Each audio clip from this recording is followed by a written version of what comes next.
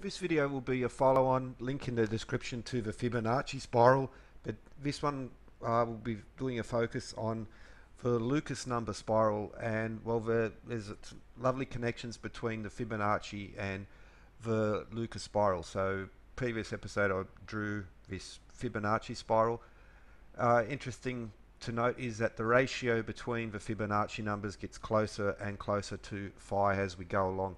So there's some nice arithmetic connections to the Fibonacci numbers, but well, because of the nature of the growth of both of these numbers, the phi ratio will eventually emerge from there. Here we see well, the Lucas numbers. Firstly, how the Lucas numbers are. Well, it's not surprising that phi should be built into them. It's a very nice connection, especially in literally the dimension into their position. So 123 being the 10th Lucas number, and phi to the 10th plus 1 over phi to, again, it's just lovely connections. But if you add the second Fibonacci, so the first plus the third Fibonacci will give you a Lucas number, etc. Lovely connection. Also worth noting how the Fibonacci numbers are so lovely in describing the relationship between the Great Pyramids of Egypt, not just the Great Pyramid, but the greatest pyramids in Egypt. The Fibonacci to begin with is just an elegant point of connections between them, but so is the Lucas numbers. And so, for instance, the Great Pyramid, 7 high to 11 wide. This is also the Maidum Pyramid, and how the Fibonacci and the Lucas numbers connect, but especially the phi ratio which emerges from them. So the Fibonacci spiral, the Fibonacci numbers, and as we divide the larger by its smaller neighbor, it gets closer and closer to this phi ratio. Well, the same happens in the Lucas numbers, and described Lucas spiral as well. So here we see in the yellow the Fibonacci numbers listed, and just to the right of them the ratio between them, and how it gets closer and closer and closer to 1.6180339, etc. The perfect description of phi. It actually never gets there because it creates a wave, but that's something else. But well, if we do the same, so on the green column we see the Lucas numbers and the ratio. So they begin differently, but very soon they begin to come back to this very same, very lovely number, 1.6180339. Okay, so we're going to draw the Lucas spiral. We see the similarity to the Fibonacci spiral, and once more we'll be drawing it with the Vesica Piscis, a 2:3 ratio, as the basis. Okay, so we'll just begin with listing the Lucas and the Fibonacci numbers. So Fibonacci numbers 1, 1, 2, 3, 5, 8, 13, 21. So 1 plus 1 is 2, 1 plus 2 is 3, etc. Builds. Lucas would begin exactly the same way, but we begin with a 3, because if we begin with 2, we'd get a repeat of the Fibonacci numbers. So the Lucas begins with the next number up, that's 3, 1, 3, 4, 7, 11. So 1 plus 3 is 4, 3 plus 4 is 7, 4 plus 7 is 11. That's the Fibonacci numbers. And so now we'll draw a Fibonacci spiral, and we'll do it using the Vesica once again. So to begin with, two circles, the second circle with its center on the edge of the first.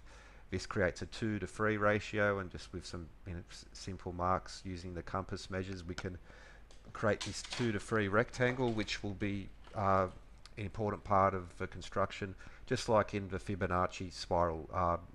We begin with rectangles, and it's a spiral, but it's also enclosed by a rectangle, which gives it those ratios as well.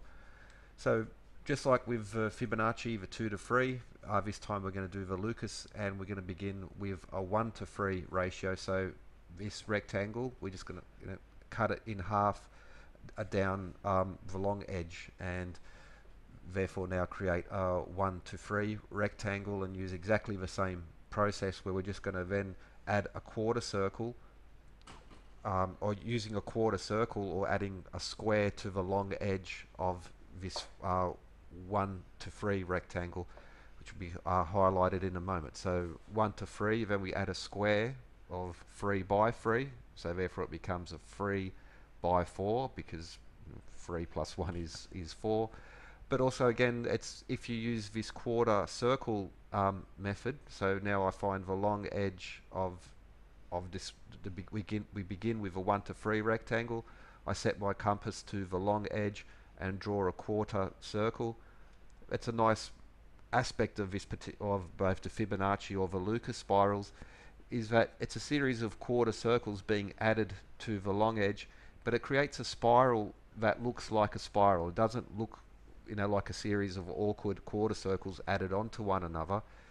That rate of growth, it seems organic, and that's why, why it appears so much in nature, both the Fibonacci spiral and the Lucas spiral, or Fibonacci and Lucas numbers, appear over and over because it's a natural rate of growth. You grow one unit, and then that you have a longer edge, and then you grow by that unit again.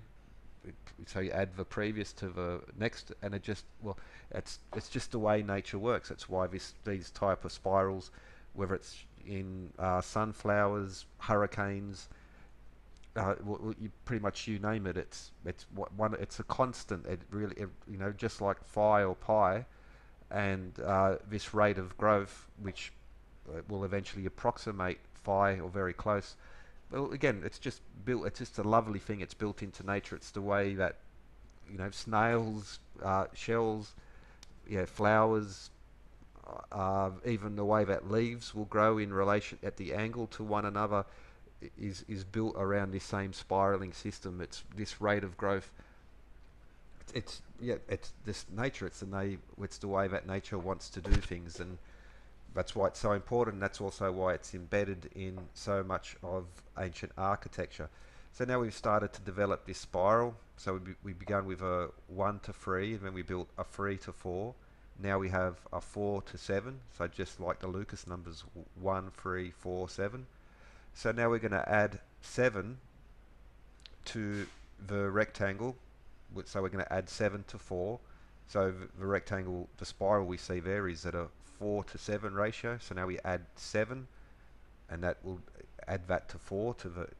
Now we have a 7 to 11 ratio, and you can even see it's already beginning to look like a snail. It's already beginning to look like a hurricane or a seashell, or the spiral of the seeds in flowers such as the sunflower. And but this is also important because it describes the idealized measures of the Great Pyramid, which is 7 to 11. So we have a rectangle that's 7 high and that's 11 wide. So all you got to do is bisect it across the long edge, draw your points together, and you have the Great Pyramid. Okay, so the final step is just to draw the rectangle enclosing this 7 to 11. And then we bisect it along the long edge, and so we're there, just from the top and middle down to each corner we have a 7-11 ratio. That's the cross section of the Great Pyramid, or the Pyramid of Maidum as well, and that will lead to some beautiful connections related phi and pi approximations. For instance, 11 over 7, I've got the equal sign. I should have the equals with that little squiggle to say it's almost equal to phi over 2, and that's pretty much, so that's the a Lucas spiral. So just like the Fibonacci numbers and the Lucas numbers in arithmetic being connected, they also draw this very lovely spiral which connects to so many other things. And there, just to highlight the spiral, and as you go around, it's quite a lovely thing. So the Lucas spiral bringing the 7 to 11 ratio, and the previous episode, links in description, drawing the Fibonacci spiral, which looks very similar, but has very similar properties, and again builds towards this approximation of phi. And then I'll go into more detail how both the Lucas and the Fibonacci numbers connect together, especially through the pyramids and ancient sites around the world.